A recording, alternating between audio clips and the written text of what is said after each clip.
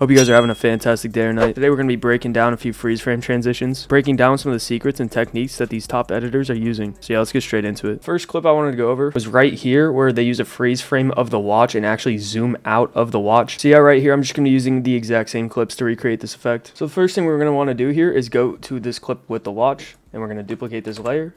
Now I'm going to right click, go to time, and we're going to freeze frame this layer. Scrub over this, it's just completely frozen. Next, we're going to go back 10 frames. 1, 2, 3, 4, 5, 6, 7, 8, 9, 10.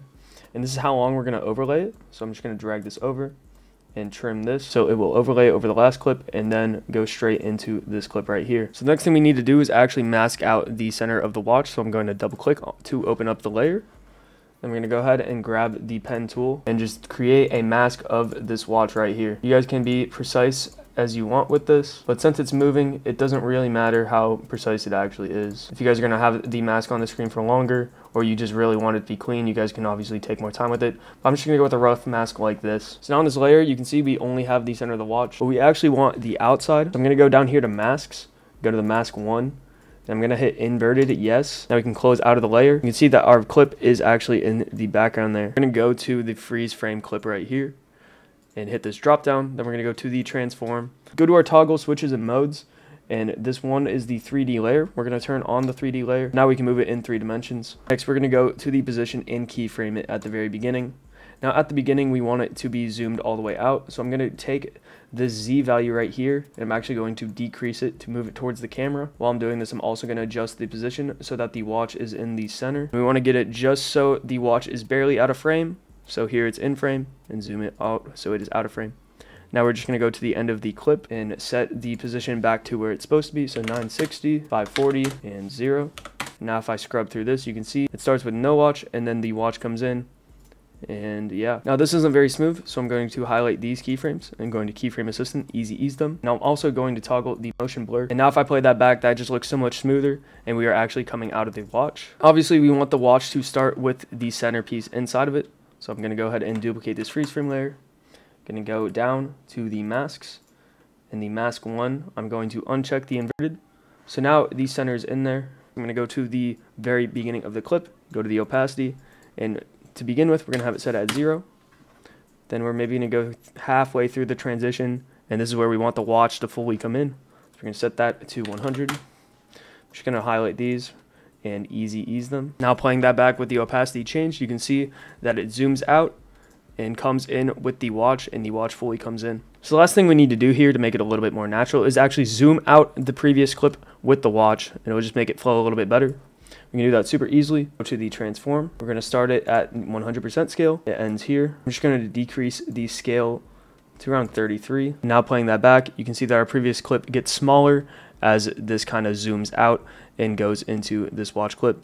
But yeah, that's the first transition right there. So the next freeze frame transition we're going to be going over is this one right here, where babytron just kind of slides to the side with the freeze frame, and this one's just buttery smooth. He fades out right here. Yeah, right here I've just got the exact same clips, but I just cut out the transition, and we're just going to reuse these clips to obviously recreate the transition.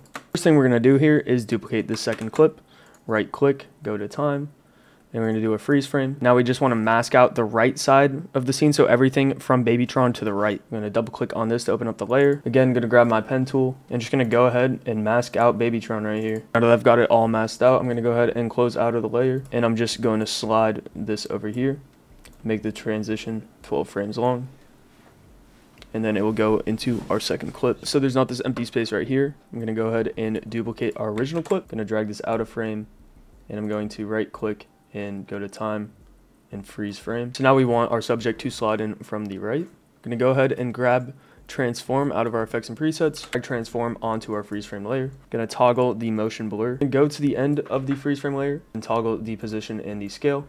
I'm going to go to the beginning, and we're just going to move them all the way to the right, and I'm going to scale them up a little bit. I'm going to go down here to the effects, transform, and highlight these keyframes, right click keyframe assistant, and easy ease them.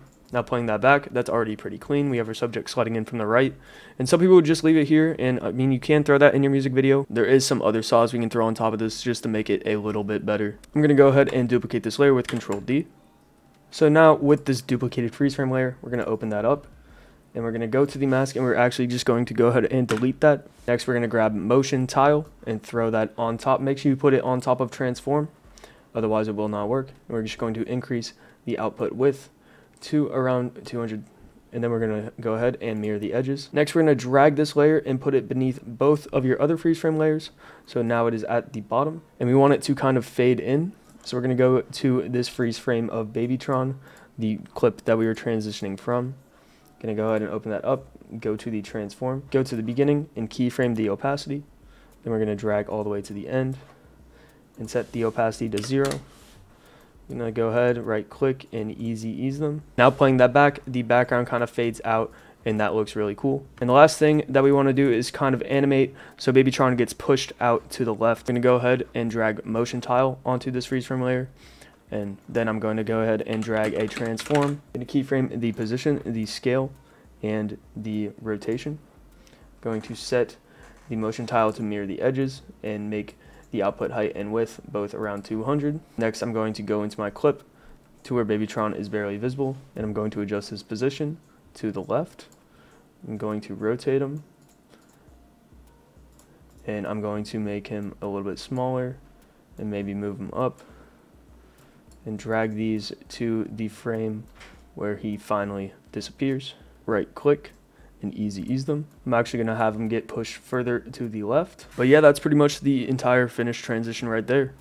These freeze frame transitions are super versatile, and you guys can really just throw them anywhere in your music video. But yeah, that's going to be it for this tutorial. If you guys haven't already, make sure you go ahead and join the Mission Productions Discord. I'll have it linked in the description. But yeah, that's pretty much it. Later.